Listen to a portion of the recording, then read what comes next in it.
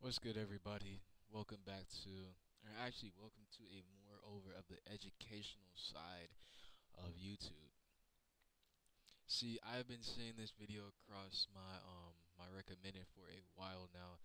I've seen it about 10 times, but have not actually took the time to watch it. A little bit of advice from it for me is that time is key for everything. Time is an essence that you can manage, that you can't get back, and that you can put to your use to achieve many things. Time management, bro. Time management.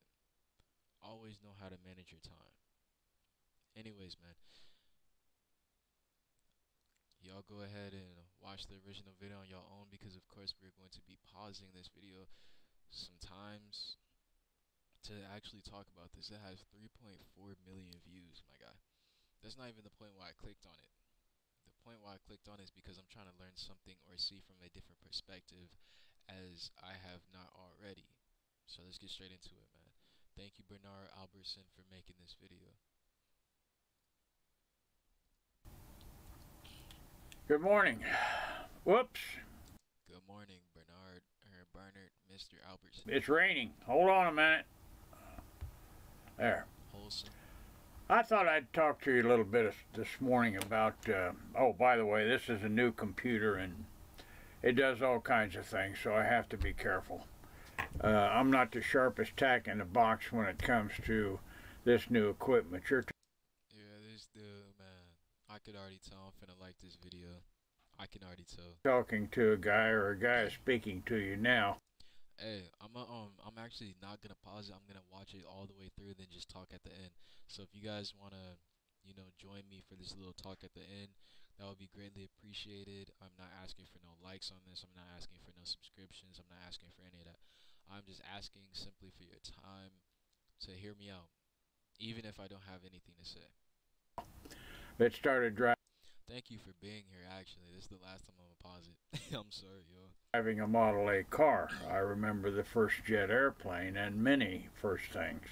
The Iceman delivering ice to an ice box, taking it off of a mule-drawn wagon. So, but I'd like to speak to you a little bit this morning about young people in particular, about accomplishing things. When I was young, as you know, I had a difficult childhood, but there's no excuse for people not being able to do what they want to do. You can do anything that you want to do.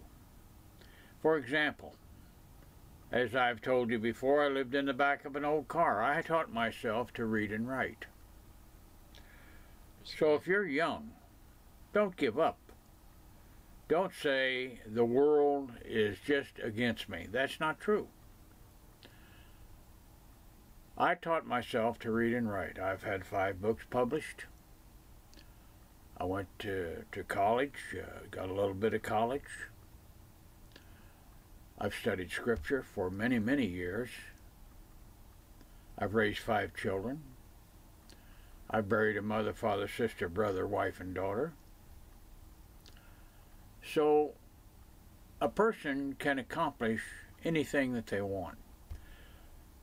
One time, to prove to myself that I was not an ignorant person, I bought a blackboard. And I purchased a correspondence course for computer programming, and I completed it with the blackboard. So, forge ahead. Don't stop. Never stop learning. Always reach out to better yourself, because when you do that, things expand. You understand more. You're happier. You're healthier.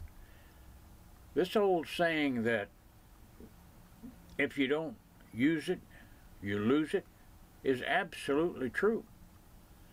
If you don't use that brain that God put in your head, one of these days you'll be sitting on a front porch somewhere, and you won't hardly know what's going on.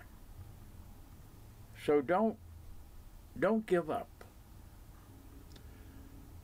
If times are hard, good things nor bad things last forever. But most generally, we are in control of our own destiny. And when I say that, I mean this. If you're not getting ahead, you need to do something to allow yourself to get ahead. For an example, excuse me. For an example, if you want a good job, if you want a secure future, you have to have something to offer a prospective employer. Now, I'm not saying you need a PhD or a master's degree, but you do have to have something to offer. There's going to be a time in this country that people that know how to work with their hands, plumbers, electricians, carpenters, cement layers, machine operators, mechanics, people that know how to work with their hands are going to be in great demand. Yes, it's true. You have to have education and training to be an engineer or a doctor or a lawyer. But I'll tell you the truth. I spent 60 years working. I was successful. I've started a couple of businesses. I'm not a wealthy man, but I'm a guy that came from living in the back of an old car to having a nice retirement and to be able to talk to you on this thing. So I'm going to close, but I just wanted to share that with you this morning. Young people, I love you. I do. I love young people. My grandmother always said, you know, when a baby smiles, the angels sing. And that's true, I believe. But young people, you're the backbone of this country. You're the backbone of the world. I don't care if you're in Asia, Africa, Korea, Japan. I don't care where you are, the United States. You are the leaders, the future leaders of this world. So reach out. Be yourselves. Don't be afraid to go after what you need. So I love you. Have a great day, and I'll see you tomorrow. Yes, sir. All right. So, believe it or not, I don't really care about what this dude has to say. So, let me get my, sense out real quick. So, when it comes to achieving anything you want, when it comes to kids being the backbone of, the world and all of that, kids basically, since they're going to be growing up and then, furthering or leading however economic system, however, hands-on system or technical system, whatever type of system, right? However the younger generation leads is what we are going to be moving into, because the younger have they are healthy, they have a better advantage, they have the power to actually do that. They're going to be future leaders. You know what I'm saying? Does that make sense? And when it comes to doing anything that you would want to do or doing what you want to do, that is true. You can do anything that you want to do. And I'm going to tie in what he said about education and all of that, because he tied all of this in well. Like he knitted all of this tight well, and it's almost perfect, yo. When it comes to you wanting to do whatever you want to do, it's going to take knowledge behind that. It's going to take effort. It's going to take work behind that. Say you want to be a doctor. That's pretty cliche or mediocre to say that, a kid wants to be, but it is what it is, right?